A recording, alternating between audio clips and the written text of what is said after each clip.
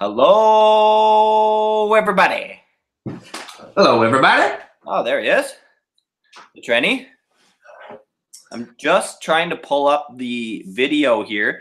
I don't know, is anybody else getting an error occurred when they try and look at videos on YouTube? It seems to be happening to me all the time on every device that I use. Have you gotten that where it shows like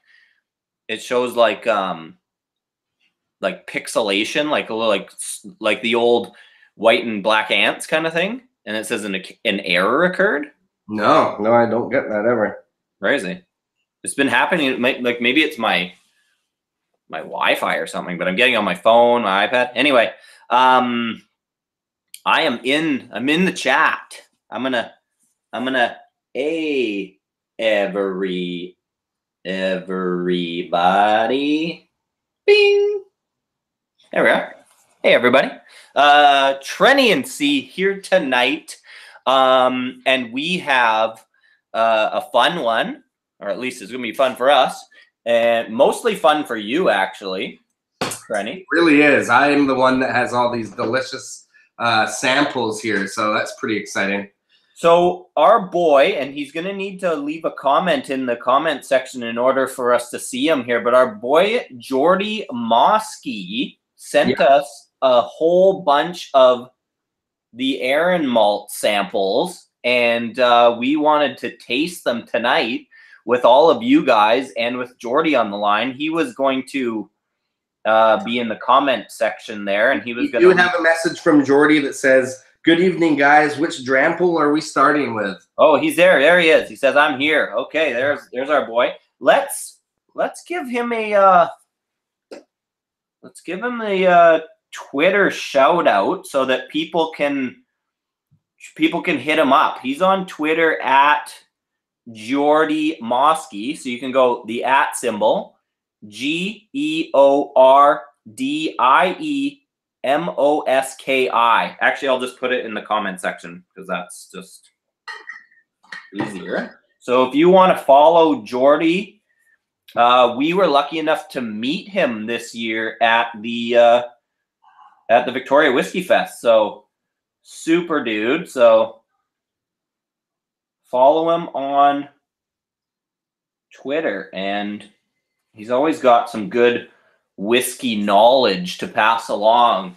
And from what I can tell, he's got quite the, I don't know if he's got a collection or if he's just got a shitload of whiskey. Well, we definitely know he has a bunch of opened bottles because these are all samples. So if these are samples from, this is 6 really, really good looking samples here. I mean, I won't give too much away, but some of them are really, really crazy. So one story that Jordy wanted me to mention was that we went at the Victoria Whiskey Festival. He comes up and he's like, "Hey, I'm Jordy Mosky," and we're like, "Oh, hey, Trenny and C," and then he's like, "Have you seen Arran?" And I was like, "Arran who?" And he just started cracking up.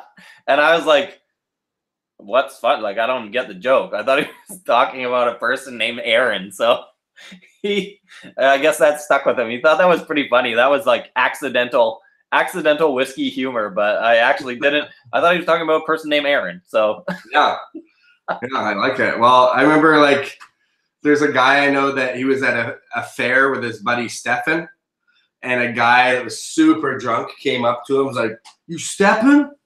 He's like, "Yeah, I'm Stefan." It's like, "You Stefan?" They're trying to push him, like, "What's the deal?" "Yeah, I'm Stefan." Anyway, it's pretty funny. Do people still say, "Are you Stefan?" Is that a thing? I don't think so. This was in the late 90s, probably. Good times. Good times. Yeah. So again, Jordy sent us a plethora of samples, of really awesome samples, but you, my friend Trenny, today you have the luxury of having all the samples. I was lucky enough to have all the Peter White samples at my house, but you have all the Jordy Mosky samples at your place. So why don't you walk us through those samples and then start. Yeah, well, what do you have there? You have the Arran Malt 14, and that's all, or do you have the other one left there too? I think the Amarone is at your house, so I'll be drinking the 14 tonight. Okay, cool. you can get started because we did have some technical difficulties, and I have to throw a burger on the barbecue for the old wife here. She's gonna have a little dinner, so I'm gonna run back and forth while you do the first sample, and I'll try and get this burger made up real quick. All right. Okay. Well, husbandly duties to do, you know. Of course. Okay. Well, I will get started with Jordy here. Jordy, the way I've kind of lined this up for now is I've done it with the lowest percentage to the highest percentage, which actually turns out relatively well because I've smelled between them a little bit without going into too much detail, but I did notice the last sample at 58.2% alcohol is actually slightly peated. So it kind of hopefully makes sense. There's this one in the middle here that I don't know if we're doing it a disservice being in the middle because it is Sherry Cask 1968. Are you kidding me? Yeah, that's amazing. And this is, we'll get into that one. Maybe Jordy can talk us through that one a little bit because I don't have a ton of information about these bottles, but man, what amazing samples these are. I'm going to just look in the comment section and see what we got here. I'm going to just do a quick couple shout outs first. We've got Loch Ness, we've got Carl T, we got Kilojolt, we got Z, we got Richie Z, Moose Chan, Christine Deems, did I say William Davilar? I might be saying that wrong. Obviously Jordy, Brock McNichols, Scene Score 12, Carl T, I might have said that already. Yeah, we've got some good ones. DJ Beacon, Juan Quintanilla, sorry if I got that wrong. Jason Coates, Jim G. We got the crowd here tonight. That's awesome. So, as C is cooking a burger for his wife, we're going to start, I think, Jordy, if you're down with this one. I don't know if, Jordy, if you have all the Arran malts lined up in front of you right now as well, but this is the order we're going. First one is the Arran Malt 18-year-old. So that has some age on it, and it's 46% alcohol. So if you guys have anything similar, or if you have that malt, feel free to dig your nose into it right now. And I think I see C on the other end of this camera here. Yeah, I'm back. I just threw some burgers on, and I'm gonna pour myself an Arran Malt. Hey, just a quick question. Where the hell are my glasses? That's not the question. A quick question. Have we shouted out all the people that are on? I just did, yeah. I just went through the whole list and shouted out everybody. And I apologize again if I get some of your names wrong sometimes. Sorry.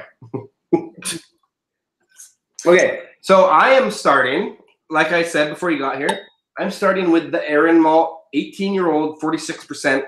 I've given this one a half decent nose, and man, the age shows up and works really, really well with this right away. In fact, as I've nosed through some of these, it's made me a bigger fan of Arran because I was kind of on the fence with some of their products before, but now that smelling through these, the range that they have is actually pretty incredible. But yet, they also seem to have something very signature and specific about their nose. This one is quite fruity, like really orchard fruit, a little bit of toffee, little bits of caramel. It's excuse me, it's a sweet nose. It's just seems really fresh, and not fresh in the sense like that it's young, because obviously it's 18 years old, but fresh as in like it's quite, it almost seems like a springtime kind of a malt.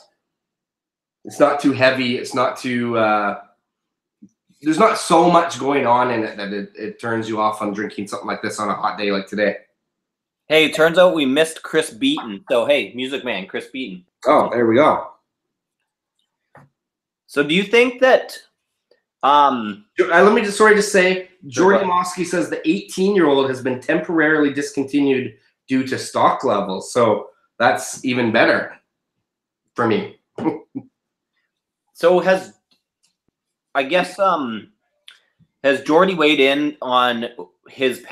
Does he have a passion, or do you have a passion for the Arran Malt, or you just happen to like have so much whiskey that you have 6 or 8 bottles of every different kind, or are you like an Arran enthusiast?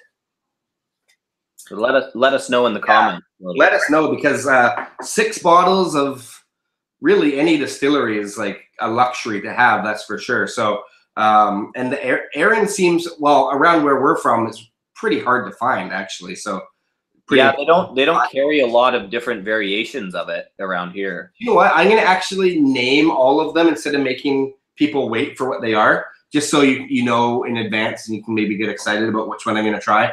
You already know the 18-year-old Arran Malt. The second one here is the 21st anniversary edition. 5,988 bottles. It's 52.6% alcohol. This one in the middle, again, hopefully it's not doing a disservice to being in the middle, but this is the Arran Malt Sherry Cask 1968. 58 of 263 bottles. This one is bottled at 53.9% alcohol. That's pretty incredible. And then the fourth in the lineup tonight is Master of Distilling James McTaggart, 10-year-old, 12,000 bottles, 54.2% alcohol. Fifth in the lineup tonight is the Bothy Quarter Cask, Batch 1, 2015, 12,000 bottles, 55.7% alcohol. And the last but not least, this one's the, and I might be pronouncing this wrong, but Machri Moore, cask strength, 2nd edition, 9,000 bottles, 58.2%. This one, I noticed on the nose when I was nosing it earlier that it has a little bit of peat influence there. Now, Jordy, if there's anything I should switch around here in the lineup, let me know. I'm just going kind of lower percentage to higher percentage. Let's see if there's anything here. What are you looking up right now? Sorry. Mosky says some call it an obsession. Oh, Jordy Mosky says, not sure if you guys caught my Advent calendar. I seem to remember that actually. Oh, cask number, not year. Wait, on the 1968?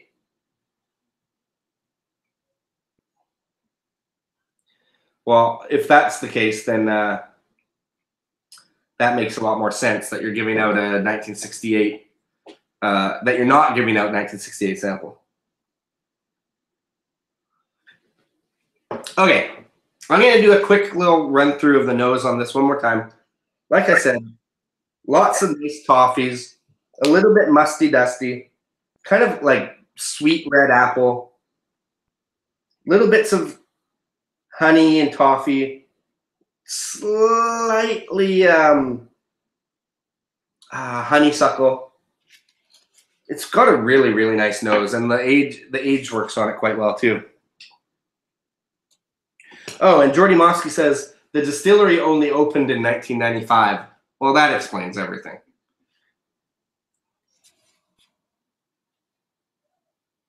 Yeah, you know what the ones are that they have here locally is the Amarone, the Sauternes, and the, I can never say that right either, and the port cask finish. Those 3 different finishes, those are the ones that you can get around here pretty readily, but and then even the 14 is hard to find beyond that. Mm-hmm.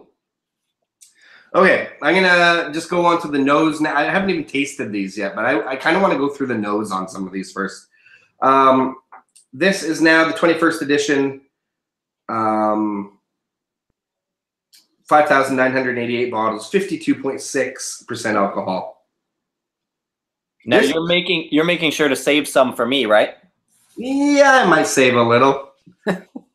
I'll trade. Depends on how much of the Peter White. Yeah, you have left. Yeah, I'll trade you straight up. Okay, this one now, similar nose. This one's a little bit, a little bit more. It almost smells a little bit more syrupy. Let me go between the two here. Yeah. This one has a little bit of a darker, richer fruit kind of a smell to it. Definitely has some floral notes. Almost a slight kind of nuttiness in the background.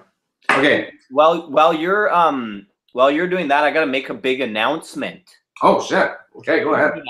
Huge announcement. If you stick around long enough tonight, you will get to see the unboxing of the brand new coins. The coins showed up finally in the mail tonight. I went and picked them up at the mailbox. They have not even been opened yet. So we're ready. And I've been getting emails from people being like, where the hell is my coin? I prepaid for a coin in like February or whenever that was. And so yeah, so we're gonna open them up, and like I'm gonna be starting to ship these things tomorrow. I'm gonna be chucking them in envelopes, mailing packages out. I've been doing a lot of mailing packages out lately.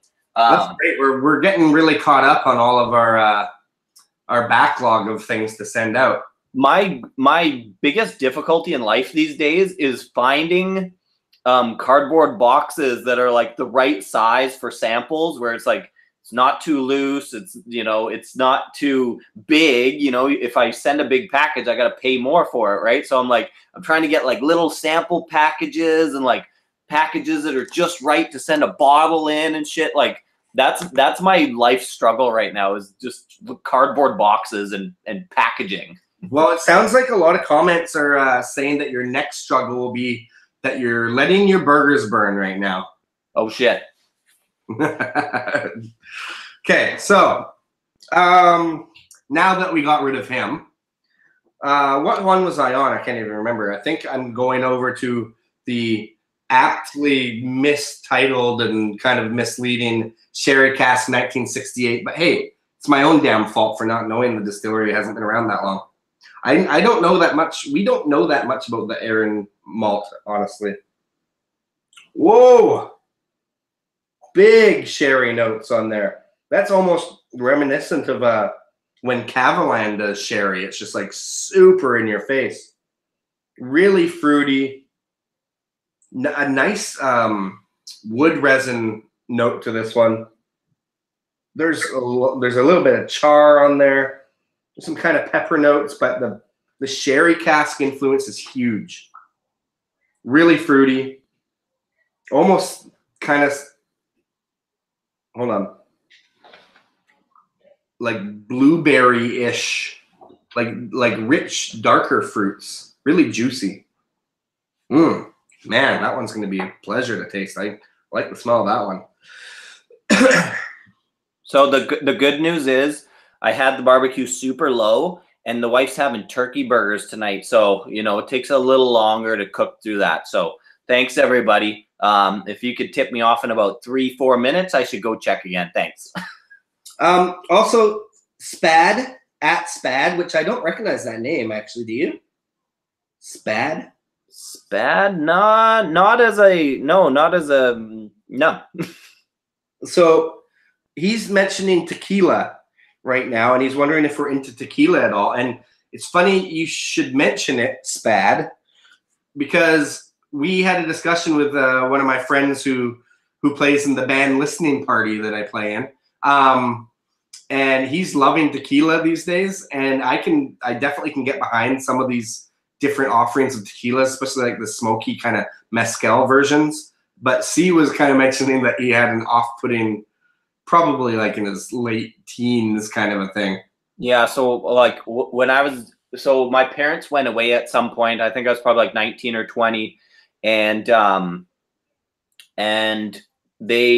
only thing that was left in the house for alcohol was like a 40-pounder of like Jose Cuervo. And so I dragged that around with me for a night or two, and drinking just like straight Cuervo for a night or two. I remember falling in a ditch, and there was some passing out, and it was like ever since then, yeah, I have a hard time with anything tequila or mezcal. It's just like, it's one of those poisonous scents that's just throwing me off. And and then I tried to get back into tequila after that as a grown up. I went to Mexico and I bought I think it was called I don't know, Tequila Azul or something, and it was like in this like white and blue kind of like porcelain tall thin jar, and it was like really nice looking, and it was like supposedly expensive or whatever. And I brought it back from Mexico and I opened up and I took the first sip and I was like this. I spat it across the room, and it was like since then I was like, no, I'm not doing this. And your buddies polished it that night. Oh, my other buddies like crushed it. They thought it was fantastic, and I just couldn't do it. So I gotta apologize in advance. This shirt's like really fucking tight on me. Holy shit! It's like a size medium. What are your chest measurements? I don't know. They're just huge. It's huge. You have a very large chest. Yeah, I'm like built like a triangle, kind of upside down triangle. Anyways, I'm just trying to promote this band here. Can you get a different size? I have to go downstairs. Seriously, I look fucking jacked in the shirt. Where did you put Greg Lynn's medium on? Probably, yeah. Actually, keep talking. I'm gonna go change this shirt. Okay. I'm out of tequila stories, but oh god, let's see what people have to say about that shirt. That's okay. I want to see these comments. DJ Biggie, you look like a sausage. Oh, Whiskey Quest, pop it in just before bed. Yeah, Jose Cuervo ruined tequila for him too. Spanx, Christine Deems, yes, sucking everything in. There's like a Lululemon shirt, Trenny, making you look good. A sweet form, Trenny. Yeah, okay, that's good. Jordy Moskey's probably like, oh, is this what I signed up for? Yes. This is the kind of show we run here. Yeah. Anyway, man, I think I got to go check on those burgers, but he's not back yet. So either Okay, I'm back. Okay, I'm going to run and check on my burgers now. Like, what kind of fucking show is this that we're running here? You're cooking burgers. This is like a cooking show and promoting band show. You're wearing Spanx, as Christine Deems said. Yeah, except if it would just like pour out just everywhere. Anyway, this shirt's a little bit more wrinkled, but it fits better. Don't you guys agree? Which one was I on now? I'm getting all distracted here. I think I'm on the Bothy quarter cask one. No, I think I'm on this one. Oh, okay, yeah. So this is the master distiller, James McTaggart, 10-year-old. Definitely has a little bit more youth to this one. Really nice still. A little bit of a wood char on there. Some honeysuckle. A little bit of that almost like a bubblegum rye kind of thing on the nose, which is interesting for a single malt. Really liking that. That's good. Okay, moving on again to the Bothy quarter cask, batch 1. Excuse me. This one has kind of a, no, it has a little bit less of a, for me, it might be my least favorite in the lineup for nose. Seems like there's less going on in this Bothy quarter cask. Still very pleasant, nice and sweet, a little bit young smelling.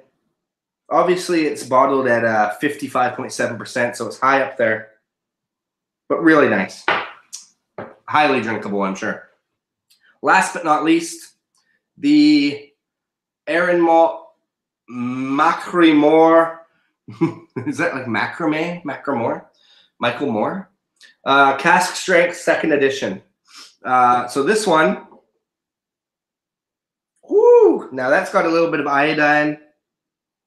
Nice, the characteristics of the sweetness and the orchard fruit and the floral, just with a hint of peat.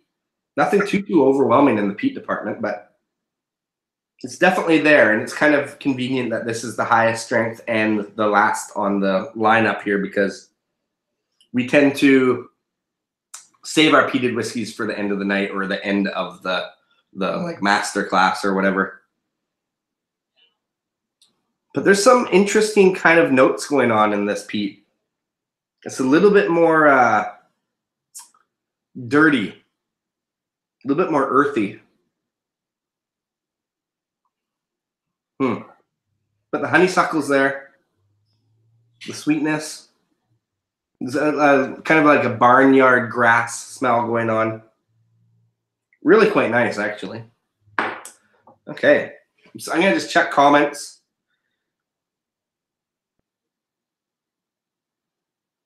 Andrew Spurl, yeah, got to show off the merch, of course.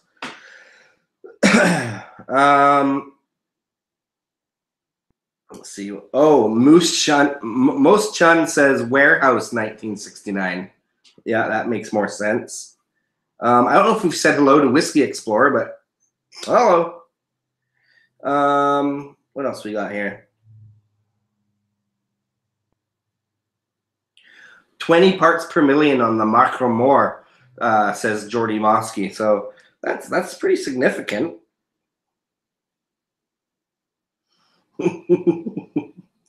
Kilojolt says Macklemore, the rapper. That's the Macklemore.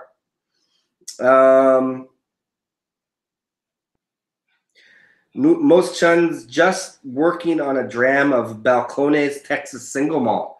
Interesting. We'd really like to try some Balcones because we don't really get it around here.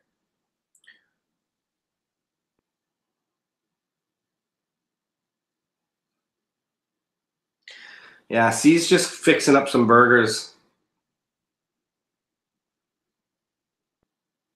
Cool. Okay. Well, I'm going to, if you guys didn't hear, I don't know how many people we have watching right now. Okay, 32, not bad. But if you stick around, we have finally received the new Trending C coins, which is really cool because, as I'm sure you guys probably know by now, they're a little bit more unique. And if you don't know why, then I'm not going to say anything. You can just stick around and find out why they're more unique than most of these other kind of challenge coins. These challenge coins that do nothing for nobody. Look at the size of this burger. Look at this. Whoa, that's a good burger. Yeah. It's going to go great with my Arran 14. Oh, totally. Sorry, you were talking about terrible challenge coins? Well, I was just saying that for people who don't know, I won't give away the what our challenge coin is about right yet, in case you don't know. But it actually does something. It doesn't just sit there covering your whiskey glass, which I think is hopefully unique, and maybe people want to buy them. You know, I don't know. I think they're kind of cool. We think they're cool. Okay, I'm gonna try. I haven't even had a sip of whiskey tonight so far, and what are we, like half an hour into this thing? So I'm gonna start with the Arran 18-year-old, 46%. I love the nose on this guy. This is one of my favorite noses out of all of them so far, actually. Which one is it? The Arran 18-year-old. It's just very simple, like lots of orchard fruit, sweet honeysuckle. Yeah, nice. Okay, I'm gonna chase this.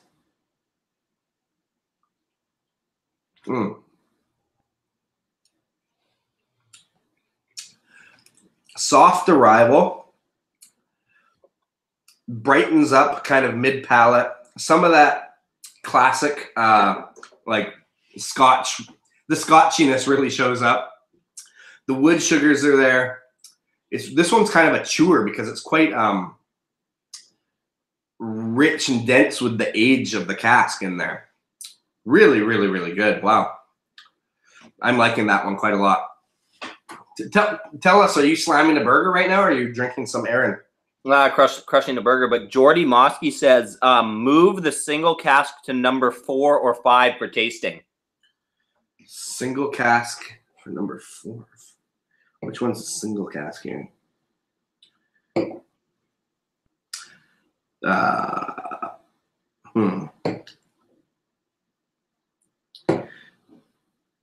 None of them say single cask.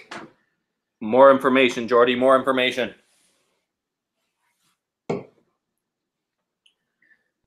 The sherry cask? Is that what you meant? No.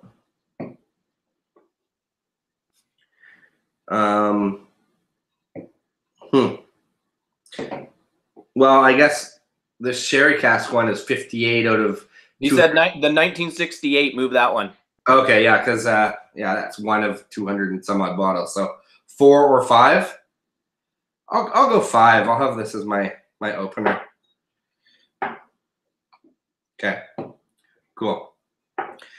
Closer right before the peat is what I'm trying to say.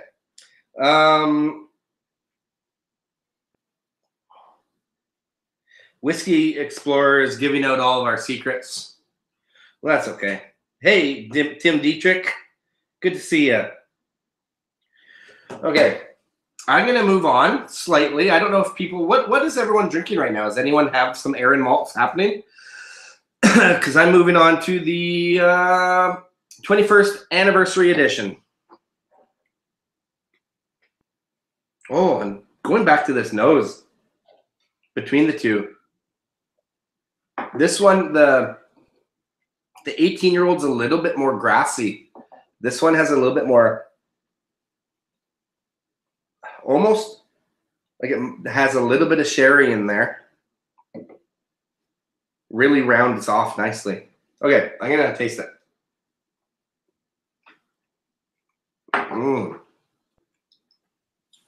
Damn, Jordy. That is some good Arran malt. Wow. 52.6%. It is mouth coating without burning anything. It's really, it's like kind of a soft arrival, really. Wow, that's good stuff. That might be my new favorite out of the two. See, what are you doing? Can't talk, eating. I'm surprised your loud crunching isn't like switching the screen back and forth. Okay, wow, that was really good. I'm gonna look at some comments here. Okay, we got Doug Crisop is drinking a Cavalan. Good choice. Those are amazing.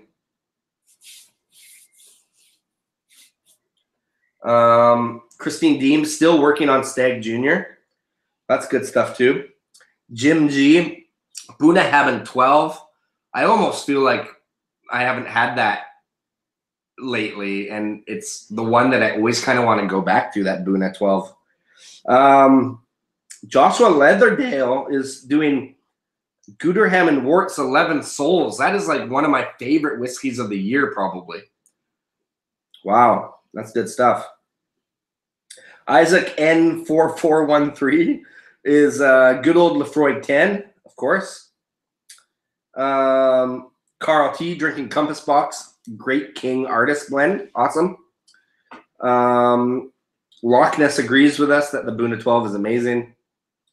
Sterling Cole, Aberfeldy 12.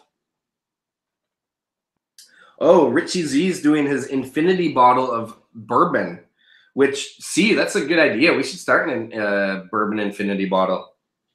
Yeah, we could. We definitely have a good selection. We do.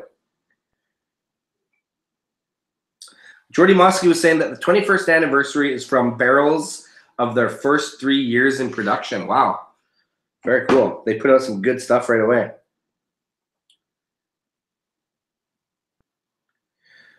Sterling Cole, Highland Park, he's having after. Yeah, cool. Oh, drinking coffee. Okay. Whiskey Quests. Good night, my friend. We'll see you soon. Well, thank you again. Like you guys join us when it's 12 at night on the East Coast, and it's only 9 o'clock here. So we're pretty lucky to have all you guys watching. What do we got? We got 33 right now. That's amazing. C, do you want to pitch in at all in this? Sure. DJ Beacon switched from Glendronach 12 to Old Pulteney 12. Chris Beaton, Elijah Craig, Andrew Spurl. He's having the Bareface, which we had the other day. Don't get too barefaced. Yeah, we got super barefaced that night. What else? Kilojolt's having Glendronach 12. William Devillart Eagle Rare 10. And yeah, anyway, feel free to talk amongst yourselves about what you're drinking tonight. And yeah, carry on with the notes, Trenny. Okay, so I've done the first two, both excellent. I'm really now loving. I liked the nose better of the 18, but the flavor and the taste and viscosity and everything on this 21 anniversary edition is awesome. Okay, moving on to the Bothy Quarter Cask, which is 55.7% alcohol. Okay, yeah, this one I remember. This one has a little bit of that kind of grassy, honeysuckle, barnyard smell to it. It's quite nice. Let's taste this. You know, there's like some almost tropical kind of notes on there. There's like, some of these remind me a little bit of Cavalan in a weird way. And I really, as you guys probably know, C and I are huge Cavalan fans. We just can never afford to buy any of it because it's just ridiculously expensive. But and I'm getting some of those notes in the 14 that I have here. It's very kind of like, yeah, in a way, it's very like fruity and sweet and effervescent. It has a sizzle to it. It does have a sizzle for sure. What's the percentage on that one there? This one is 46. This was a really good bottle because it was non-chill filtered, natural color, age statement, and 46%. So it checked all 4 of the boxes that we like to talk about. It was just a little bit pricey. I got that receipt right in this thing here. Let's dig it out and see what we bucked up for this thing. This was $118.99 before tax. So 118 is going to be 15% of that is going to be another 11, 17. It's going to be, that's like 135. That's just ridiculous. What fucking Whoa. So yeah, so it's about $135 for us to shell out. That's why, you know, like we don't do as much scotch on our channel as we'd like to do because you know, we can buy 2 bourbons or 4 Canadian whiskey for that price, right? So, you know, our channel would probably be a lot bigger if we did scotch all the time, but I'd be bankrupt. Hey, I'm going to respond to a couple things in here that aren't anything to do with the Arran Malt, but we did a video recently. I just lost that comment. People are commenting too quickly. Oh, Chris Beaton and Kilojolt are kind of talking about Legacy by Wiser's. And Chris, I guess, has 2 of them. Hold on to those. But if you guys want to learn how to make basically the exact proportions of how to make Legacy, check out our video. We have a video on how to make Legacy, taught to us by none other than the real Dr. Don. So yeah, it's called Poor Man's Legacy or something. How to make Poor Man's JP Wiser's Legacy. And it's like, there's 2 simple components. So if you watch the video, you'll see. And then it's like, well, why would Dr. Don give away his recipe on how to make Wiser's Legacy instead of just selling it? Well, because he can get you to buy 2 bottles to make 1. Yeah, it's not really poor man's version if you have to buy 2. Yeah, it's actually like really twice as expensive man's version. Yeah, exactly. Okay. Let's see here. Sterling Cole says $75 in Nova Scotia for this Arran 14. Oh man, we just get greased here. Let's see. And yeah, if you haven't had a chance to check it out, we've been doing a blending competition that's been going on between 6 channels, and all the videos have been going out over this week. I think it started on Monday. So it's Whiskey in the 6, Sipper Social Club, Cast Strength, Whiskey Whistle, Malted Montreal and ourselves. So if you get a chance to watch that video series, and then we're all doing a live stream tomorrow night, which I think you're going to attend that on our behalf, right? Oh, there's a chance I might not be able to. I might have to work till like 7:30. Oh shit. Well, we might not be on the live stream tomorrow because I think it starts at 6 o'clock our time. So yeah, so maybe some Trenny, maybe not. Don't even watch it. Yeah, we'll let you know whether we're on. If we're not, don't watch it. Just watch old Trenny and see reruns. Exactly. Okay, I'm going to move on to number 4 here in my lineup.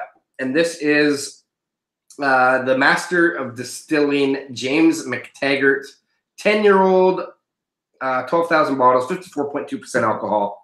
Can I just pause for a second there? Kilojolt says, Tracy, was Rob pissed that you messed up the blind tasting? Well, everybody was busting our balls because apparently we were supposed to taste them. Like, they were blind because we didn't know what was in the blend. That's what I thought the blind component was of the test was, is that you don't know what's in it. But I guess they wanted, like, me to pour yours for you and you to pour mine for me without knowing whose bottle we were tasting. But, like, didn't really matter. It's all blind. We didn't know what was in the blends. So why make it more complicated than we have to? Yeah, exactly. We just wanted to drink. We didn't read the instructions. So, well, actually, rereading the instructions, I think people were kind of pissed because our blend didn't follow in line with what everyone else kind of did. Yeah, but that was not in the rules anyways. We did what we wanted. No, it was actually specifically in the rules that we were allowed to do what we did. Exactly. So, because all these other guys have a one-track mind. That's just it. Like, expand your creativity. You know?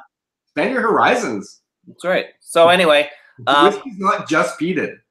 Maybe we just shouldn't. We probably shouldn't show up for the live thing tomorrow because we're just gonna get our ass ripped by those other guys anyway. Yeah, that's true.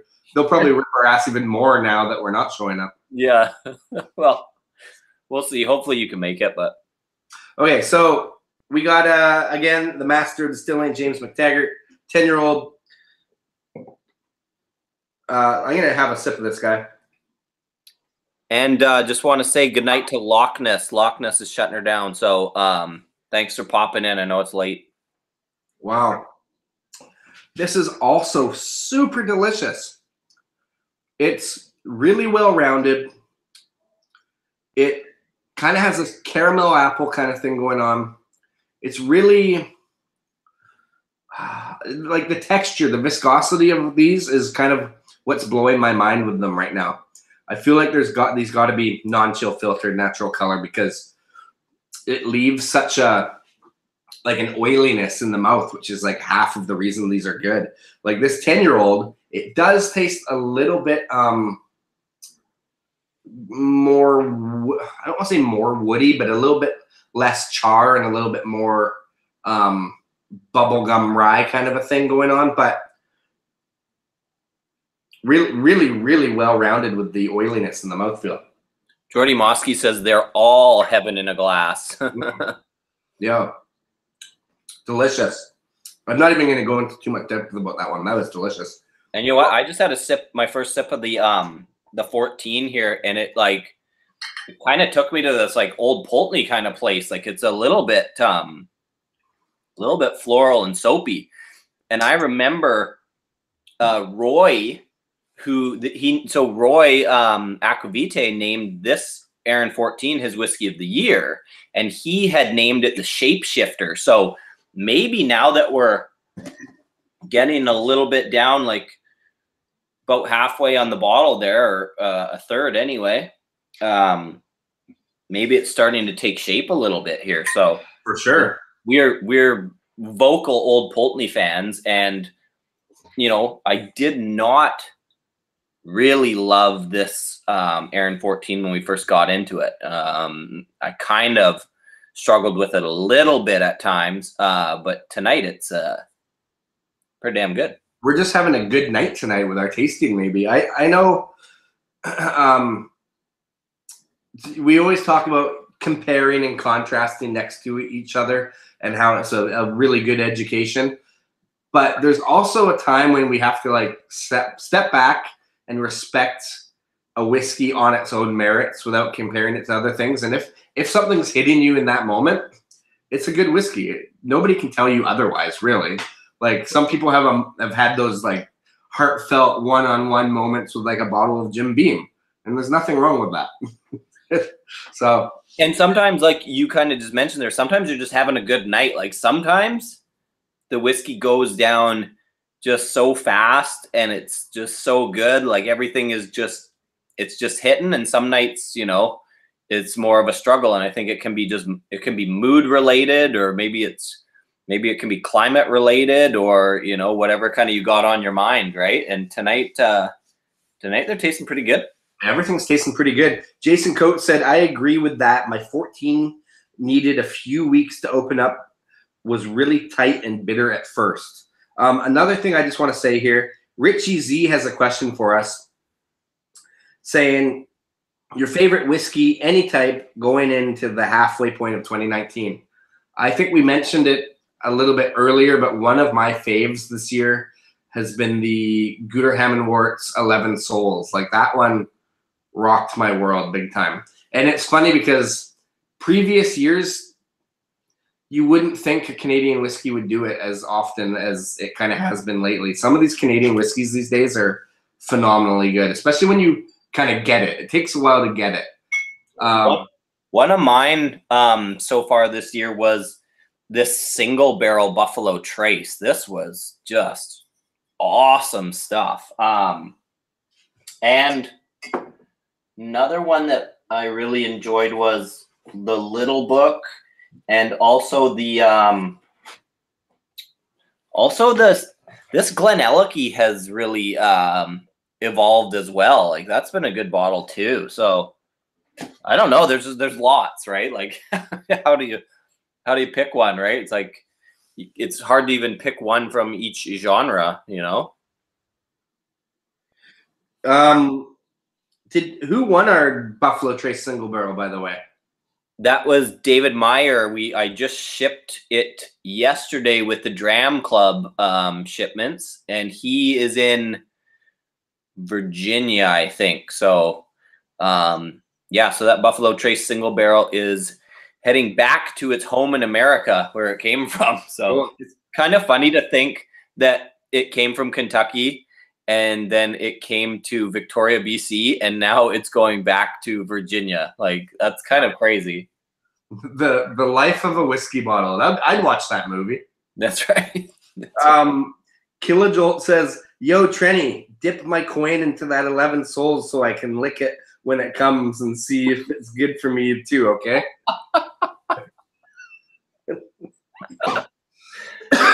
that can be arranged. Okay, I'm going to move on to my... Hey, Trenny, remember the Whiskey Watch?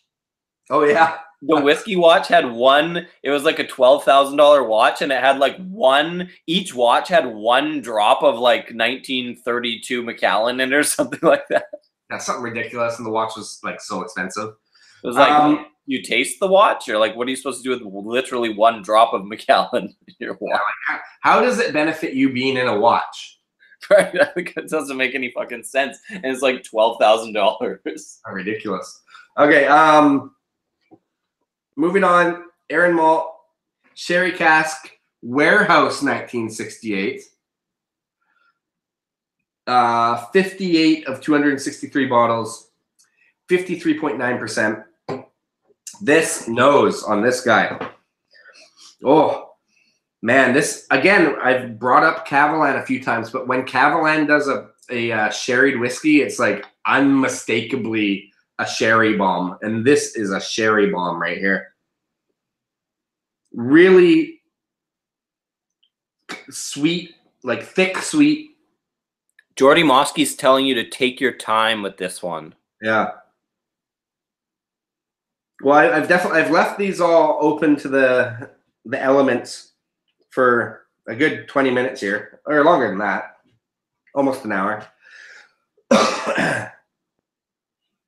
Almost has some of those like black currant kind of things like that Alberta Premium Dark Horse. A little bit reminds me of some of those like Stag Junior bourbons, like where it's really, really fruity. Chris Beaton is asking, how do we ship bottles? Typically what we do is I use UPS, and we learned, I think it was a trick that it might have been Jason Coates that taught us the old macaroni in the box trick. Was it Jason Coates? I think so. Yeah, that's a great idea. And it took me in the macaroni and cheese for like a week. That's right. Little macaroni in the box, pack it up nice, and you just you look at the time of year and it says, well, what's in the package? Well, right now, Mother's Day gifts. Oh yeah, totally. Previously, it was Easter gifts. Okay, I'm gonna have my first sip of this. Look at the color on this guy. Wow. Like sherry cask. Jealous. Really, really good. Okay, here we go.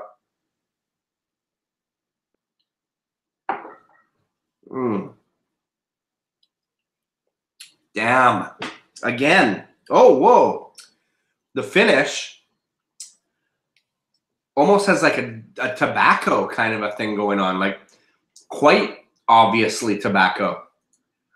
Like up front, it's very, like a lot of them, what do you call it? Like smooth and coating and quite easily drinkable, especially at higher percentage alcohol like this. But as soon as it kind of drifts over the back of your palate, it turns into like this kind of like that grape pouch of tobacco kind of thing. I'm going to try this again. Like the red man chewing tobacco, like the full leaves. Yeah. Oh, wow. This one took me by surprise, actually. This is a delicious whiskey. Wow. I can't even go into too much detail on this one yet. It's kind of just blowing my mind. I might not have much left of this one for you, see. Trevor McKinven. Is that my long lost brother?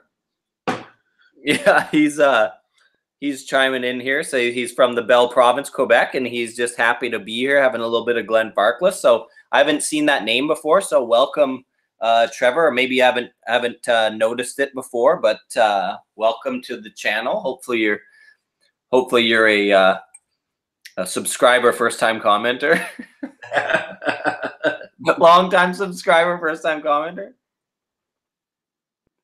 You know what? The Glenfarclas 12 that they're talking about right now is really effing good. Like a real bang for your buck Scotch, because like we've been called a lot of names for when we did our $700 Scotch versus $70 Scotch comparison, and like people like, oh, you guys are idiots, you couldn't tell the difference and all this kind of stuff. And it wasn't that we couldn't tell the difference between 40-year-old Glenfarclas and 12-year-old, but the 12-year-old was really fucking good. That was, we just picked it, was the best one. So we tried that 12-year-old Glenfarclas against the 40-year-old Glenfarclas, and 12-year-old won. So, well, honestly, like 40-year-old doesn't necessarily mean it's better. You know, like, yes, it's aged longer. Sometimes it can have too much of a wood influence. Don't get us wrong. The Glenfarclas 40-year-old is amazingly good whiskey. And as a standalone, it's phenomenal. But when you're trying it next to something that is like a quarter of the price, or whatever that percentage is, like way, way, way less, and you're not getting too much more out of it, like I was just as happy sipping that 12-year-old, you know? Yeah, like the 40-year-old is like 20 times as expensive. Yeah. And it's not 20 times as good. That's, you know, so yeah, exactly. And you know, you're paying for exclusivity and an opportunity to taste something that not that many people will get to taste, and that's what you're paying for. You're not paying for something that's necessarily even better. It's just rarer. So think about that when you're making those decisions. We've had a lot of expensive whiskey that didn't really stack up as being the best. Like there's a lot of people that will tell you the Pappy Van Winkles of the world, you know, there's better stuff for a hell of a lot cheaper. It's just hype. exclusivity, rarity, and demand in the marketplace. So, you know, consider that when you're making your big high price decisions, right? By the way, good night, Whiskey Explorer. Thank you for joining us. Yeah, for sure. Again, Jordy Moski, this Warehouse 1968 sherry cask is just blowing my socks off right now. I don't want to finish it. Just too good. Oh, wow. Just pour it back in the bottle. I'll take it. Okay. Okay, I'm gonna move on actually to the final dram of my the Arran malts. And again, thank you to Jordy Moski for sending these to us. We really, really, really appreciate it, especially when we get to actually chat with you while we're drinking it, and maybe you're drinking along too. That makes it extra fun for us. So if anyone does send us samples to do, we would love to like be able to maybe contact each other first and tell you that we're going to be live and we can chat about it. That's really, really fun. That is the great thing about the way that YouTube has done this, you know, live streaming, and you know, and actually with us sending samples to people and people sending samples to us, like that's the really cool thing about being able to, you know, validate what you know, we put out the videos and we give our opinion, just our own opinion, but it's nice for people to validate what we think or invalidate it and say like, actually, I had a totally different experience. So everybody's not going to taste them the same, but it is fun to do it at the same time, or to literally try the same bottles as each other and be able to experience it. I mean, it's just so like, if we didn't have a whiskey channel, we never would have been able to try anywhere near the amount of stuff that we've tried. For sure, for sure. Okay, I'm going to move on to this final dram here because I'm sure some people are itching to see those coins. I know I am. Okay, this guy is clearly a peated whiskey. This is the Macklemore Cask Strength 2nd edition. The color on this is quite light. And now going back to the smell compared to the Sherry Bomb here, it has like toffee and caramel and like vanilla bean ice cream and all those sorts of things written all over it. A little bit of pepper notes, a little bit herbal in places. The iodine and peat notes aren't really. They're very much like an underlying. They're the back of the burner on this one a little bit. Sorry, I'm going to be making some noise for a second here. Oh, for fuck. And anyway, so I'm going to actually taste this guy.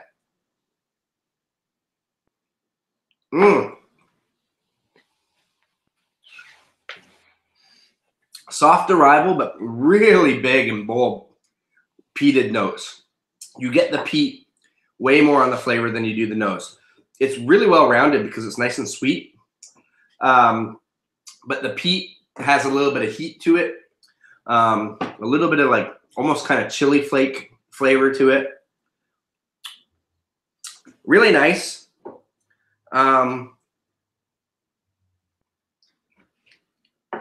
think the nose on this is like very, very solid. The flavor, really good, but again, 58.2% alcohol. That's a high percentage. Most of these are, but this one, it's definitely noticeable on the palate. I love it when a really high strength whiskey evaporates on your tongue and it kind of just like fills your head with smoke. No, remember it redistills. Your mouth is basically, it's vaporizing in your nasal passage and then like. Yeah, exactly. Imagine you could actually do that and like turn this into like 98% alcohol. Okay, I'm gonna try one more sip. While you're doing that, I'm going to address something that's going on in the comment section right now, which is we need more Drinko Plinko. And you know what? We put out a call for mini bottles and people answered, and it's been amazing. We have a ton of mini bottles now to use for our Drinko Plinko, but we just hadn't had the opportunity to do Drinko Plinko yet because it takes a bunch of setup. And then we were trying to mass produce videos leading up to Trenny going to Bali. And then, of course, you were in Bali for 4 or 5 weeks. And then we came back and we had to panic to get some more videos filmed when we hung out last weekend because we were out of videos. So it's like we've been in this panic mode for like 3 or 4 months. Now that we filmed a bunch of videos at your place on the weekend, next time you come over here, we are going to focus on some Drinko Plinko. And another thing was that Kilojolt said, why don't you guys do a Drinko Plinko only with all the whiskeys to find a special blend instead of a mix? Also a great idea. So it could be like a three whiskey blend based on what the Plinko board chooses. And I got a comment to Jason Coates here because he says, I sent you 9 mini bottles. I demand satisfaction. So I think one thing we should mention ahead of time, because we kind of fucked up and we put them all in the same spot. And so we're not exactly sure who sent what. But yeah. DJ Beacon sent us all of those bird dog flavored ones. Oh, yeah. Oh, you know what? Jason Coates sent us these two. I got these two around. Oh yeah, that's great. He sent us the 4 Roses and the Willet, which is pretty awesome. So we've got those ones too. And then David Meyer sent us a whole shit ton of stuff too. So there's definitely been a few people that contributed. So we have a good stockpile. We'll make sure that every one of you gets a fuck yeah song for your Drinko Plinko. We'll figure it out. We can probably go back and maybe we have it recorded somewhere on your iPad or something who sent what, but we might not be 100% accurate, but we've got an idea. And I have like a bunch of mini bottles here that people sent. Yeah. I don't know who sent them, but what's that? Those are the blind samples. No, I got like Cabin Fever and Knob Creek and Bushmills and that was David Meyer, I think. Okay. Well, perfect. Thank you, David. Okay. I don't know if I've gone into enough detail on some of these, but I'm gonna just be sipping these through the rest of the night, and I'm gonna try to save my favorite for last. So are we just moving on now? Heated one right now because it is not my favorite. And I know a lot of people just love their peat so much. So maybe we're the wrong people to be promoting peat. However, this one is nice and light. People, I can't remember who said it earlier, but they're interested to see how this compares to like an Ardbeg or a Lafroig or whatever.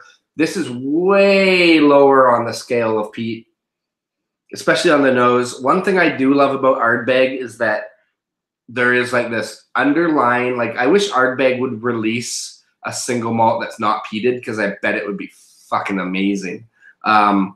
So they're all really good. This is, for the huge peat heads out there, they're probably not going to get that big whack of satisfaction besides it being cask strength. So anyway, that's my 2 cents. Okay, so are we moving into just the freestyle portion of the show now? Yeah, let's get those coins rolling. Oh, let's open the coins. All right. So a lot of people have already pre-ordered coins. A considerable portion of our stockpile of coins is already gone. Somebody busted our balls about being Canadian and said, why are you opening that with that box with a kitchen knife or whatever it was? It was like, well, we can use a bone hunting knife, a skinning knife. So something a little more Canadian for today's unboxing. So these are from Combat Bet, who makes, I think they make all the Whiskey Tubers coins. All right. What's the best way to do this? Okay. I got to cut right through the old shipping label here.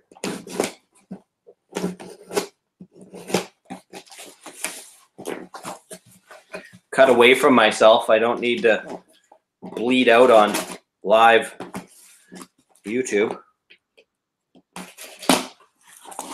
All right. Let's see what we have here.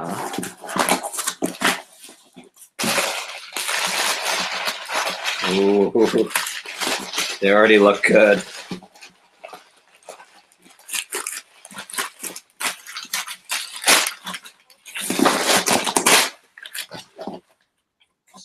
Okay, you ready, Trini? Oh yeah. Here's the bag o' coins. Wow. Gonna get into this bag here a little bit. Oh wow, they're nice. Whoa, they're really nice.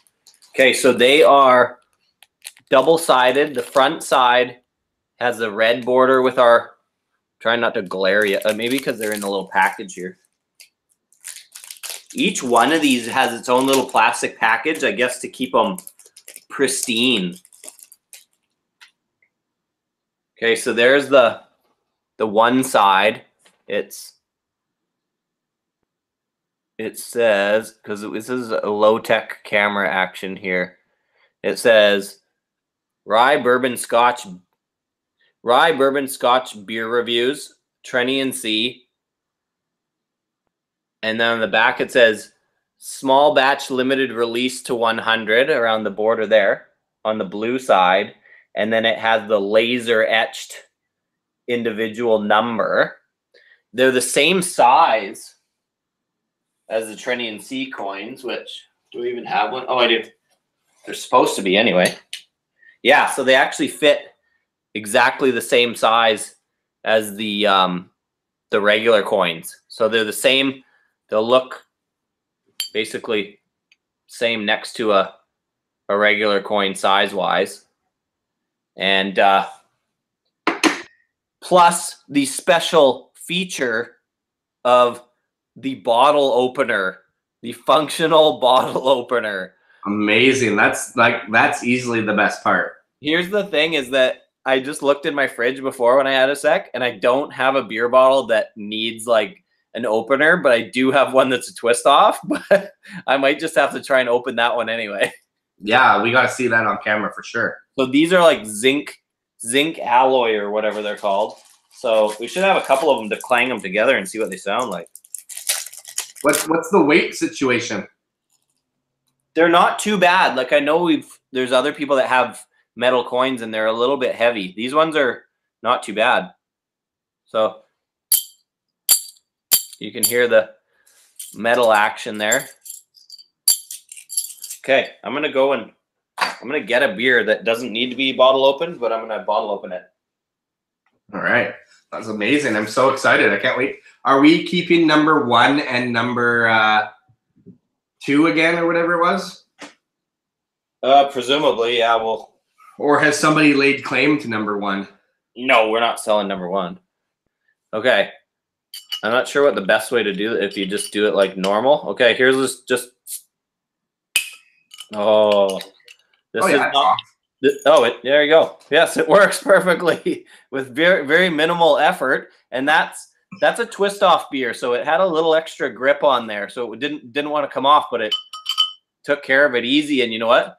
The coin is still mint. The coin is not bent or like it's good quality. They're not like flimsy, shitty ones or anything. Now you have to drink that Sleeman. Yeah. So how cool is that? Hey, so this is the front and back side view at the same time. I love them. I love that one side's red and one side's blue. Yeah, that was kind of a last minute thing because I couldn't decide. If you remember, you were saying, hey, they look really good, but they look exactly the same as the old coins. And then I was like, oh shit, you're right. The blue on the front just makes it look identical to the original coin. And then, so I asked the guy to make them red. And then when I saw them red, I was like, it's too much red. And then I sent him like the 3rd or 4th edit. And I was like, how about red on one side and blue on the other? And he was like, ugh, okay. You're only supposed to get one edit. But anyway, they are really shiny and nice. And this is like an enamel paint kind of thing. Like they're really well done. Like they did an awesome job with it. The people at Combat Bet do a really good job on the coins. Like everybody's coins look really good all the time. So, okay, we're getting some questions here. Jordy Mosky's asking if there's any left for sale. Yes, we have some. We've sold about 60 of them, I guess. Yeah, something like that. Like there's a few left. But the other question to that is how much? And with shipping and everything, it's just $20 in. Exactly. It's just a flat $20. That includes shipping and everything. And so you just go to PayPal and you make the recipient trennyandc@gmail.com, and you just send $20 and put your address in there, and we will ship one out to you. We try and match the numbers up to what people want, but there's already been so many, like people have asked for specific numbers, and where they're available, we give them to people. And if not, then you can keep trying to choose other ones, or we can just send you a random number. So if you're interested in a coin, these are badass. These are cool because they actually do something, and it actually just works. I was nervous, Trenny, like thinking, I wonder if like the bottle opener function is going to be like shitty. Like how many bottle openers do you have that you're always like, oh fuck, this thing's like it's all, no, this came off real easy. Yeah, very cool. I'm excited about those. And yeah, like I said, they actually do something, which is cool. So. And I got a lot of envelopes to fill out starting tomorrow, because there were people that were like, where the hell's my damn coin? And now that I've got them, it's like, oh shit, now the work starts. I got to start shipping out coins. So if you already ordered a coin, you're in luck, because they're pretty awesome. Pretty awesome. Like I said, I think you mentioned it earlier, like, oh, here you go. It's not the best whiskey hat to go on top of your glass, because you're gonna lose a little bit of the nose coming out there, but it does fit on there just fine. Or maybe it's even better because it traps it in and you don't even have to lift it. You can just smell right through the hole. Oh, sniffing through the hole. It is better. It's way better. It's a sniff hole. It comes with a sniff hole. It's a Trenny and C patented sniff hole. Oh man, you just thought of something. That's brilliant. The sniff hole. I've got the sniff holes. A real case of the sniff holes. But like, I mean, it is pretty heavy when you have a bag of 100. They are limited to 100. We're never going to do more than 100. Trenny and C are going to have the most exclusive coins in circulation, because we're never going to do more than 100. I think that's a good number. I think so. I wonder. And we also use these for contests too, right? Like we'll do some giveaways. The old coins are also numbered to 100, so they're out. So if you bought an old coin, if you want to be involved in contests and stuff, you gotta buy a new coin. The old coins are now relics of the past. Antiquity. I don't know. Antiquity. Well, it's just like updating your settings on your phone. You just get some decent upgrades there or something. I don't know. That's right. It's not even like that at all, really. No, but it's like a whiskey, you know. They do a batch for a while, out with the old, in with the new, and you know what? You might have loved the old one, but it's gone. Yeah. So, but the other thing is, you get to keep it. It's not like it goes out of, you know, like it's not like it's gone once you're done it or something. It's going to be around. So I can't wait till somebody has like a necklace of just all the Trenny and C coins. There was an article, one of the whiskey bloggers, Laddie, did an article about the whiskey coins and the collectability of the whiskey coins. It's like kind of funny to think that something that we just made like as a hobby is like potentially collectible someday. Oh, I gotta say something. DJ Beacon says next will be the shocker, both holes. Well, you've always got to be advancing, right? You can't just, you know, rest with what you've got. So yeah, we'll make it a double hole. The Trenny double knot. Enough foreplay with this stuff, right? Oh fuck, that's funny. Malted in Montreal, Swami's on. Hey, what's up, buddy? welcome to the show. You did an excellent job on the blend challenge. I'm sure people will look forward to seeing you on live stream tomorrow talking about your blends. We already talked a little bit about the challenge. We didn't give anything away, but we did mention it. So that's something fun for people to do tomorrow, where they can see 6 different channels all trying to talk at the same time. That should be interesting. Yeah, I don't know if I'll be able to make it. I might have to work, which is too bad. Oh well. Life gets in the way of trying to drink whiskey every day. Yeah, exactly. I mean, I had to make a hamburger while the live stream was going on tonight. Like, you got priorities, right? Yeah, exactly. So what are you going to drink now? If you're just joining the show, we did Trenny did a lineup of the Arran malt that Jordy Mosky provided to us in samples. We spent about an hour doing that, and we are now just in the freestyle portion of the show. We are just bullshitting about coins and other stuff that's going on, and yeah, so you're into the dregs of the show here. So, well, in reality, we're already almost an hour and a half deep, so that's not that bad. That's true. That's true. Yeah, I think I'm gonna just give an overall analysis of the Arran malt. It kind of took me by surprise because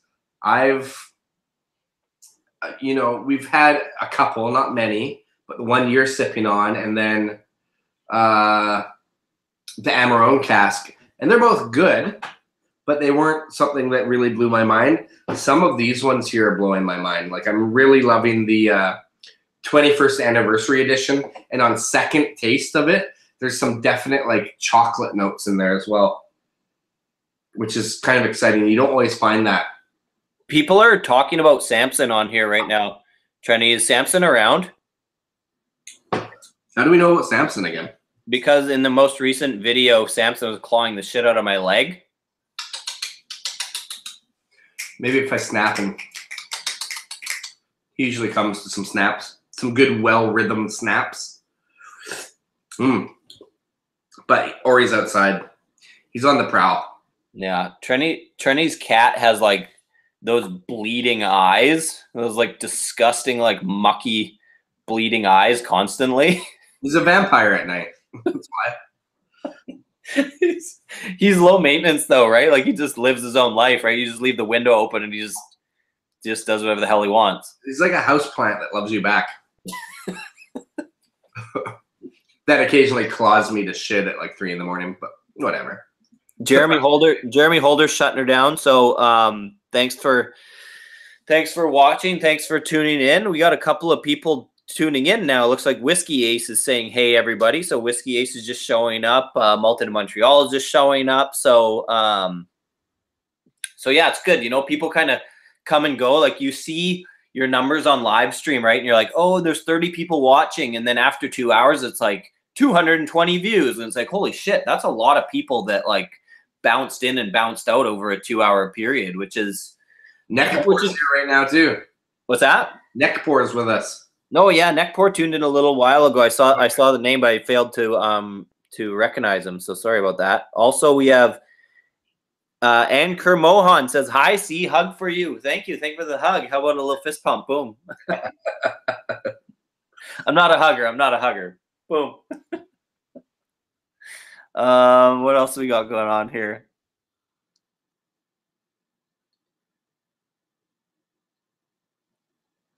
Wow.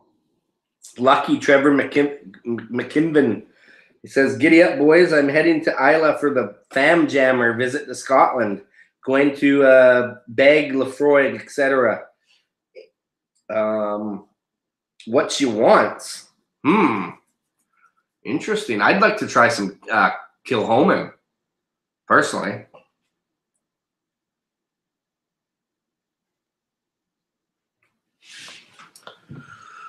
Yeah, okay. Again. Hold on, sorry. Some really nice drams here. What else you got kicking around the house tonight? Well, I mean, I have a few, but I also have like Oh no, I'm getting close to being done all of these, which is good. You're gonna be feeling What have you good. been drinking? Are you still on your first Arran? I poured a real big one, but yeah. Hey, you said you woke up at like 3 in the morning this morning. Are you crashing yet? I'm crashing pretty good, yeah. I was gonna try to come home and have a nap and everything, but my parents were at the Shawnigan spot, so I went and hung out there for a bit and had like a couple of beers and a puff. Oh, dang. That just set me feeling really good, so couldn't shut her down, you know. Oh yeah, for sure, for sure. Yeah, but you'll crash hard after this. That's for damn sure. Oh yeah, I sure hope I fucking sleep through the night.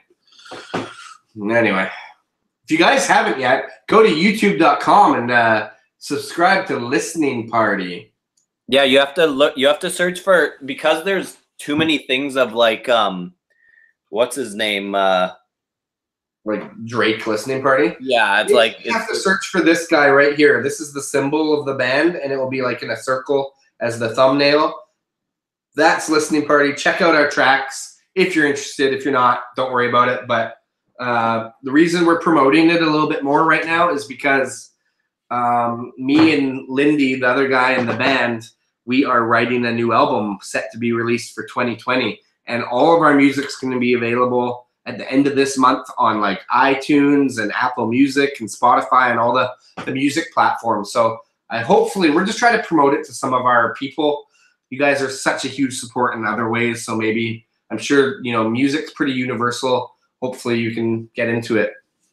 And I had to step in and actually make you guys a YouTube channel because your only social media you had going was MySpace. So you know, they needed some help. So I made them a Twitter and a YouTube and a bunch of other stuff to get them out there. So their content is 10 years old, but if you can build up a viewer base over the next year before your album comes out, well, then you'll actually have some people to see that album.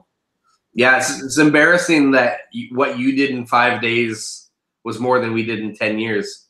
Sure, we released some albums and stuff and went on tour and whatever, but who cares if nobody's around to hear it? You know? Do you think that you'll do some shows before, like in advance of the album coming out? Like you could obviously build a following by like getting out there and doing some more shows too. Sure. Right? Yeah, I think we'll definitely, because a lot of the time, like, it's one thing to like practice songs and like go in the studio and record them, but it's a whole other thing to see how people react to them. So sometimes that changes a bit of the dynamic of how long an intro is or whatever it might be, because people might like certain aspects of it. So I think we got to play at least 2 or 3 shows before we actually go and record the record. But the cool thing is that it's actually real music where you actually play real instruments. It's not like just some synthesized bullshit that you got off GarageBand.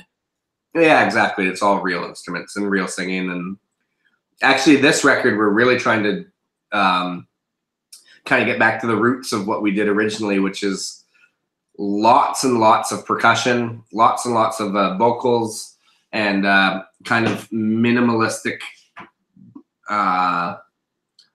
guitar playing structures and things like that. No big wailing guitar solos, just like songs for the sakes of being good songs. That's kind of how I'm looking at it anyways. But didn't Lindy used to play the drums and they were like garbage cans flipped over or something like that? Or like, yeah, and they sounded amazing. A 5-gallon drum played with a maraca is so huge sounding. It's crazy. I remember seeing that and I was like, is he actually going to play that? Is that like an instrument, or are they putting garbage in that later? Yeah, no. Well, it also helps carrying some of our garbage. So we're like the world's first like recycle band. You know? Isn't it like Blue Man Group or somebody that plays like fucking flipped over Rubbermaids, or is that just a commercial? Probably Blue Man Group does it, yeah. But anyway, Whiskey Ace, synth haters. Yeah, I love a good synth once in a while. That's why we cover so much 80s music. That is. Yeah, and the Trendy and C theme song is, well, no, the Trendy and C theme song was just you doing guitar, right? Yeah. Oh yeah, we've offended Jason Coates because he's a synth maker. Well, we didn't mean it like that. we meant it from the synth angle of like garage band, like canned beats and stuff like that. You Yeah, actually, we definitely use synths in our music for sure. Like there's nothing wrong with it.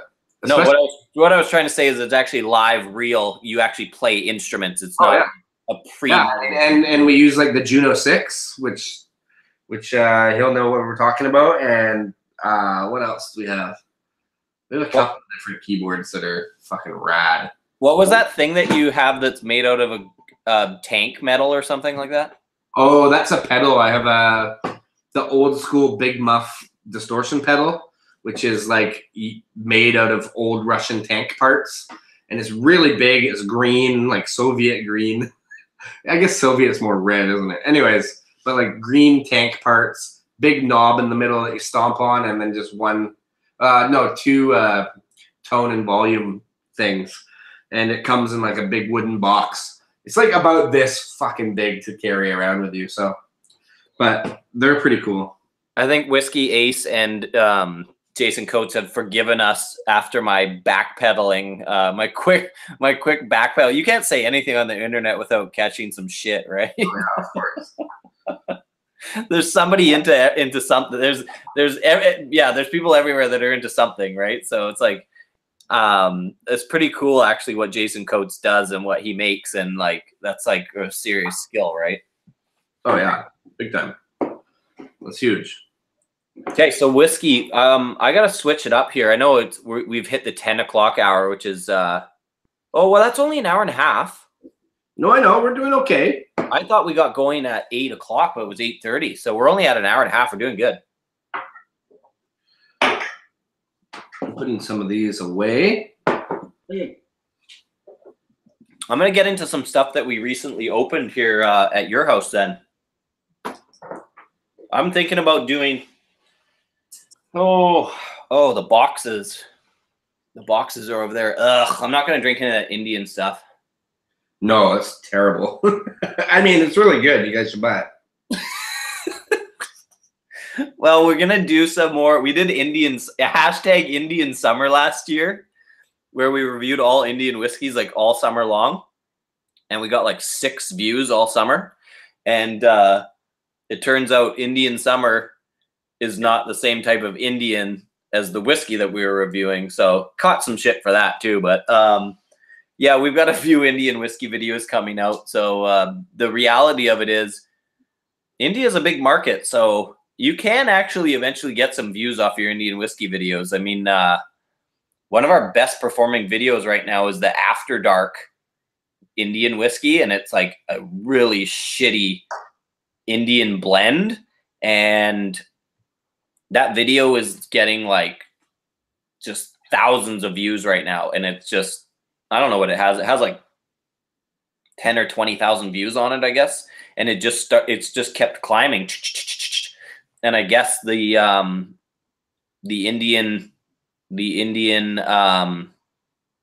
market found it and started watching it, and it just kind of took off. So yeah, so we're gonna do a few more Indian whiskey videos and become the gurus of shitty blended Indian malts, and we'll know all there is to know about them. And we just filmed 3 videos, and you know, there are some surprises in there. Some of them are not too bad, but it's like blended scotch. And so just to clarify, we're not talking about Amroot and Paul John here. We're talking about After Dark and Royal Challenge and Signature and whatever that aqua blue one is, but there's Antiquity Blue. They have to be measured on a different scale, right? Like you don't measure a blended scotch against a single malt scotch because they're just really not comparable. It's the same thing. You don't measure an Indian malt versus. Sorry to interrupt, but Jordy Mosky is signing off for the night. So thank you, Jordy. This would not have been possible without you. So amazing. I've had a great night. I'm really glad to taste this without C, actually, because he did this with the Peter White sample night. But yeah, this is so good. So thank you for joining us. Thank you. Thank you. Yeah, and we shall return the favor, and hopefully we will see you, if not before, at the next Whiskey Fest. Yeah. Hey, Red Dragon's on here, and he was talking about enjoying the music, but he just said, and by he, I shouldn't say he, Red Dragon could be female. But anyway, actually more music and more American rye. Thanks, you guys are the best. Love that. We have a shit ton of American rye, even just right here on this shelf that we need to review. And I might do like a focus on my solo reviews, because like we have Wild Turkey rye that we haven't done. We've got, and it's not like these are exceptional ryes, but we've got Old Overholt that we haven't done. I've got Knob Creek rye that we haven't done. That's just to name a few that I can see right in front of me here. Plus, we have every intention of getting Bullet rye, because Bullet rye is really freaking good for the price. We also have the other ones.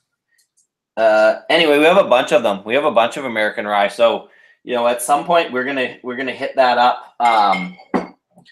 We're gonna hit it hard, hit the American ryes, and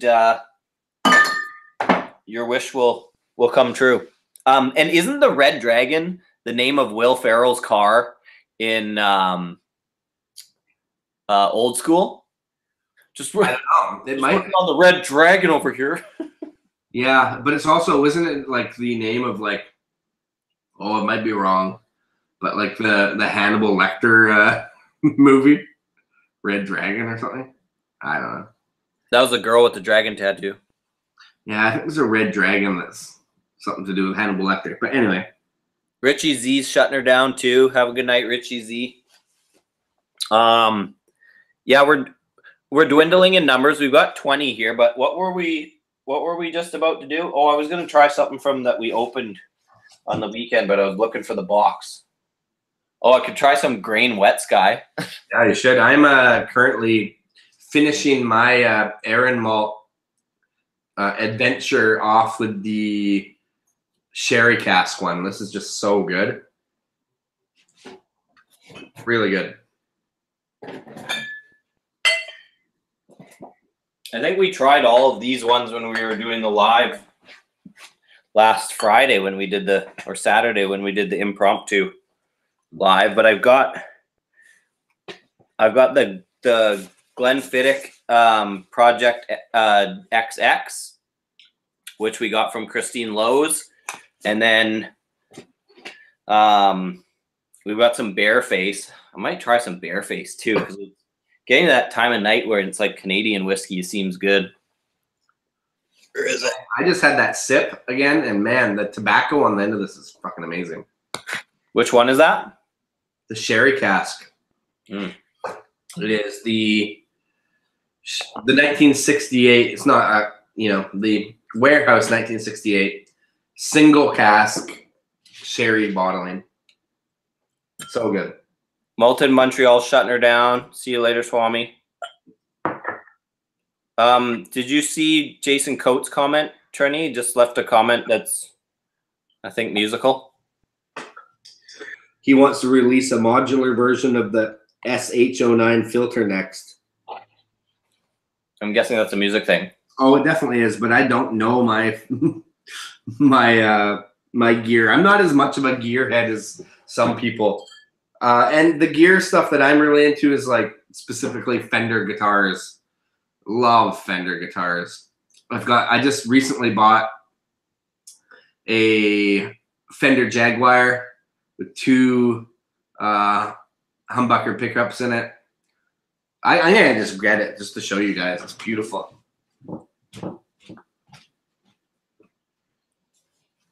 Okay.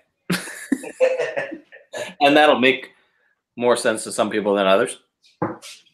So yeah, this is the Fender Jaguar, 2 humbucker pickups in it.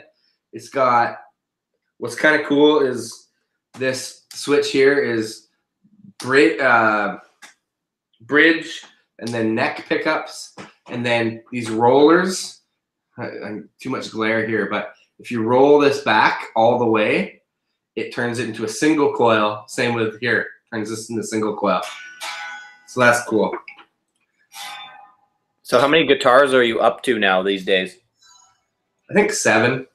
Anyway, this is a guitar I'm super in love with, and I love the tortoiseshell pickguard.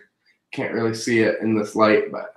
And so some information that I learned from you, I'm going to regurgitate, which was that you taught me that the Jaguar was not that popular until Kurt Cobain used it. Pretty much. I mean, Jaguar and like those are, so there's a Jaguar, a Mustang, and a Jazzmaster, and they're considered offset guitars because the body isn't just perfectly round. It like kind of goes out here and comes in here and does different things. Anyways, they were originally designed for jazz players. Jazz musicians hated them, and a lot of like the 60s surf rock guys started using them. Like Dick Dale, like anyway, and then they didn't really take off or do anything, so they were in pawn shops all the time for really, really cheap, like $30 to $60. And people like Kurt Cobain and like Jay Mascis from Dinosaur Jr. and all these people that were kind of a part of the early grunge movement would buy up these guitars because they were super cheap. And then now, because of them getting super famous, like that Jaguar there cost me a decent chunk of change, even though, you know, 30 years ago it would have been probably about $30. Wow. Yeah. Only takes a couple of popular people to. It's kind of like whiskey, you know, like if you have the right person say that it's really good, you know, all of a sudden it becomes harder to find and the price goes up, right? Yeah, exactly. Like, you know, Jim Murray still has that power, right? Where all he has to say is that something's the whiskey of the year. Or, I mean, what was the award that Henry McKenna Bourbon won this year? And now it was like, this is just a pedestrian bourbon. Like, it was good. It was always good, but it was always readily available. And then it wins like best bourbon in the world, and you can't find it anymore. And if you want to buy it, you got to buy it on secondary market for twice as much, right? It's like, I guess that's just the way of the world, right? Yeah, it's kind of unfortunate though, because, well, it's not unfortunate. It's just, I guess, if you have a way to predict these things a little bit more than others, then all the power to you. Right, of course. Yeah. Okay, well, I have an empty glass here. Yeah. Those have you seen these coins, Trenny? Have you seen these new coins? Amazing. I haven't even looked at what we're doing on our live feed right now. Okay, we're dwindling a bit. I'm having some of this Bareface. I kind of feel like a Canadian whiskey. I don't know if I have any though.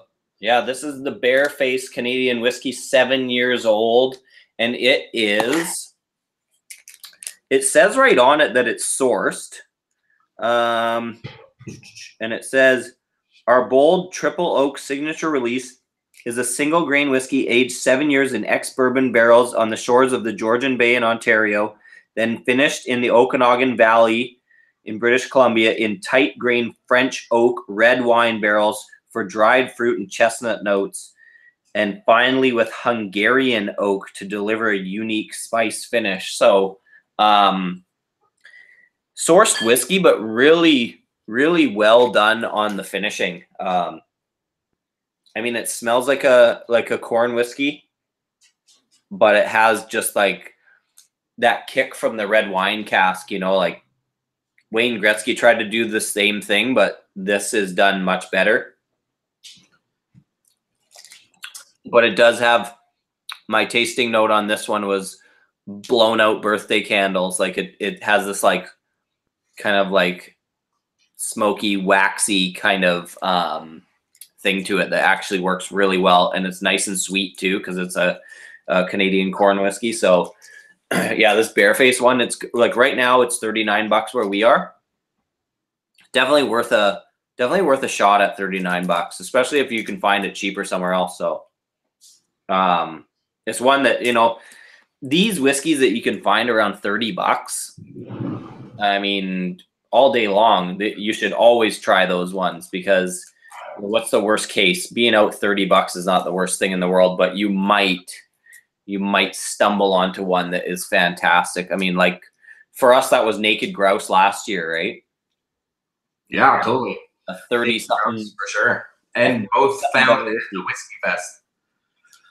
Yeah, exactly. Both discovered at Whiskey Fest. So I'm going to actually crack into a beer. I've got Red Arrow's Old Style Lager. Don't usually like lagers that much, but man, this is a great lager. I'm sure we've talked about it a lot. One thing that I've noticed lately is, as you all know, I went on a trip to Indonesia, and they drink Bintang beer, which is like a Pilsner, really, really light. And ever since I've been back, I've been having a hard time stomaching some of these IPAs, which I was super into before. And now I kind of just like want something light. So I'm gonna, if only I had a Trenny and C bottle opener. Oh, you just need one of these. One of these. Oh, those look sweet. Oh, it is. It is. It is. Wait till people are going to start posting them once I get them shipped out. People are going to be posting pictures, and hopefully they'll be popping bottles and everything will go well for them. But yeah, they're heavy enough that they won't bend when you open a bottle, but they're also not like outrageously heavy. So no, they're better. They're actually better than I was a little bit nervous about what these things were going to look like and how they were going to perform, but they've definitely exceeded my expectations. So stoked. You know what? I do have a bottle opener that is the next best thing. I've got a Jim Beam bottle opener. There you go. So that should do the trick. Oh, it's barely doing anything. Oh, there we go. That works. Still works.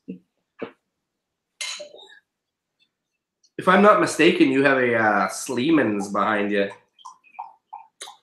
Yeah, it's warming up as we speak. Well, maybe throw it in the fridge a bit. So I'm going to have this, and what I find goes well with beer is a dram of whiskey. And when you're in Scotland, they rarely offer you a beer without a dram. So I think I'm going to, and a lot of the time it's in these style glasses too. So I'm going to grab myself a dram. In fact, some of our whiskey blending experiment, I'm going to grab one from here. I'm not going to say anything about them. I'm going to grab one. I don't even know which one this is, actually. Good, because it's a blind tasting. This one's by Sipper Social Club. You better save some just in case you do end up on the live stream tomorrow. Yeah, I got a bit here. All right. Okay. Jason Coates says, that was like how people try to do simple things in infomercials. Yes, Jason, you should look forward to the Trenny and C Challenge Coin infomercial. It is coming. I promise you. We've discussed it. Especially now that we actually have the coins. Yeah, exactly. Do you struggle to open bottles?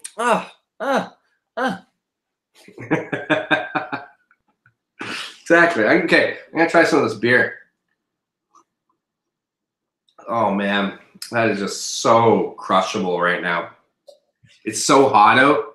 Right now it's 24 degrees. I'm sorry, the rest of Canada, but it's really, really nice where we live right now. We actually had to go through the painstaking process of shoveling cherry blossom leaves. And we just had a cherry blossom drift go through our streets. Just brutal. Yes, and it did snow one time this year, so that was brutal. Well, it's actually funny. I heard on CBC Radio today that due to extreme weather events, so for us, that's getting a temperature below like minus 2 degrees. Mm-hmm. And then due to last year's drought, because we always, in BC, we're always on water restrictions in the summer. But because of that, those two simple things, like a shit ton of trees are dying in our forests, which is just creating more like kindling for the fires that are inevitably going to happen this summer. But don't you love the fact that like we live in a rainforest, literally, and it's pissing with rain 70% of the time here, and then we end up in a water restriction drought every summer. It's like, can we not just collect some more of that rain? I know. Well, exactly. Shouldn't we? Like where I live, the Lake Cowichan they talk about raising the weir or lowering the weir every summer like it's some big fucking thing. Just do what needs to be done so we have enough drinking water and we can water our vegetables. But you know what? And the flip side, the funny thing of that is that when I lived in Arizona, where if you're not an idiot, you know that it's like very hot and very dry. It's basically the desert. No watering restrictions. Like you're just people watering their patch of dirt. You have people washing cars. People's sprinklers are broken and just spraying water everywhere all the time. It was just like, fucking use all the water. It's coming from Colorado anyway. Just take it all. Like it's like, how come I live in a rainforest and I have to have water restrictions, but when I lived in the desert, you could piss away all the water you wanted? It's like, yeah, it is kind of ironic. I guess like the Colorado River's pretty fucking huge, so maybe I guess that's partly it, but it just seems wasteful. Totally. But it's and on the opposite end, like what you're talking about here, like we celebrate sunny days because we get so much fucking rain all year round. Like how is it possible that the lakes don't fill up enough that we can't, use that or whatever? I don't know. Like even the Cowichan River, they have to get the salmon coming from the ocean, put them in trucks and ship them, like drive them up to the top of the river to release them because the river's drying out in the summer. It's crazy. Catch an Uber. Yeah.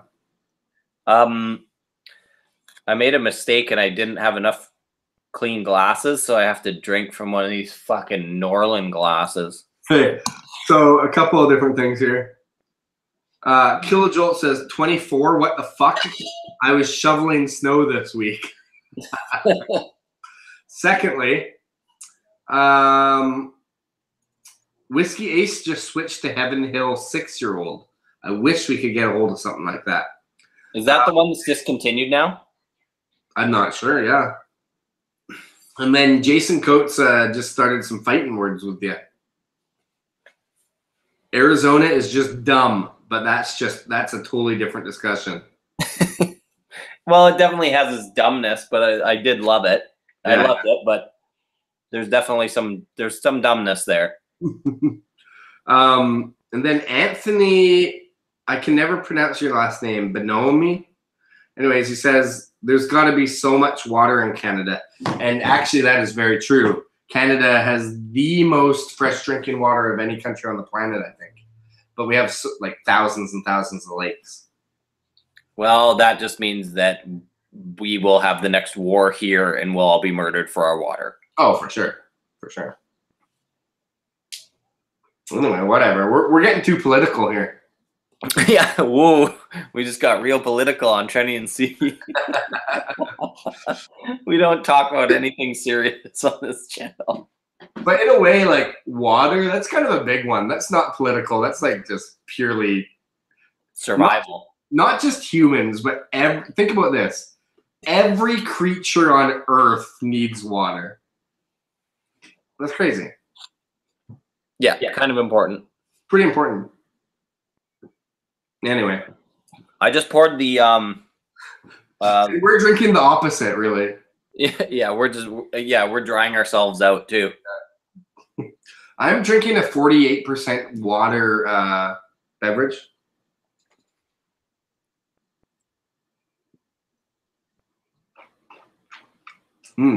Yeah, Whiskey Ace says, I heard the Bottled and Bond Heaven Hill was discontinued. That's the one I was talking about. I'm not sure if that's what he's drinking, but... And Anthony Bonhomme says that you did pronounce it right. Now I can't remember how you pronounced it, and I wonder if I just did it wrong. No, man. I can't remember.